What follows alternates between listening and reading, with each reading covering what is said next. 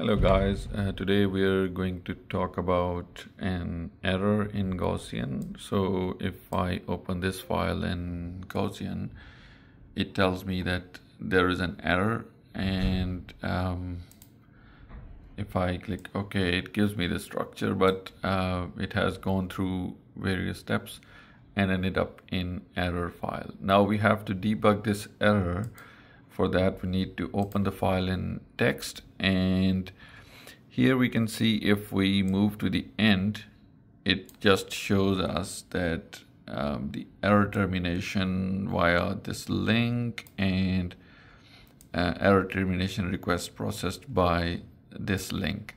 So mostly what people do is they copy this this line to Google and start asking about it. So this is not very helpful.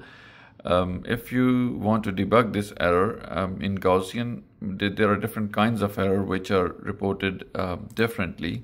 So if you just scroll up and go a little up to see where the last step was for the SCF, this seems like an SCF error.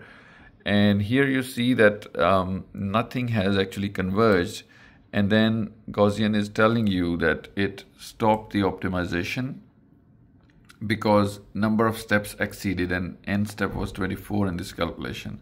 So that is actual error. So now if you copy this thing to Google or ChatGPT or whatever you want, then you will find a proper answer for this.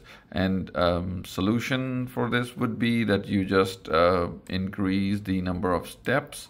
So for example, here was the input, so in where the says opt, so it already has the word tied, so we'll just add the keyword max cycles equals, for example, we increase it to 200.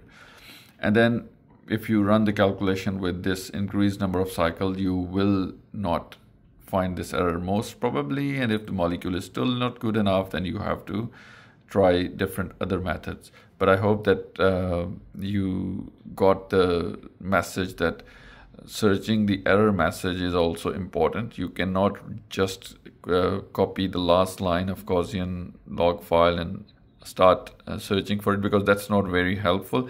So whenever posting to a forum or a search engine or wherever, it's always best to look for the real error and copy the exact message, like what is the problem.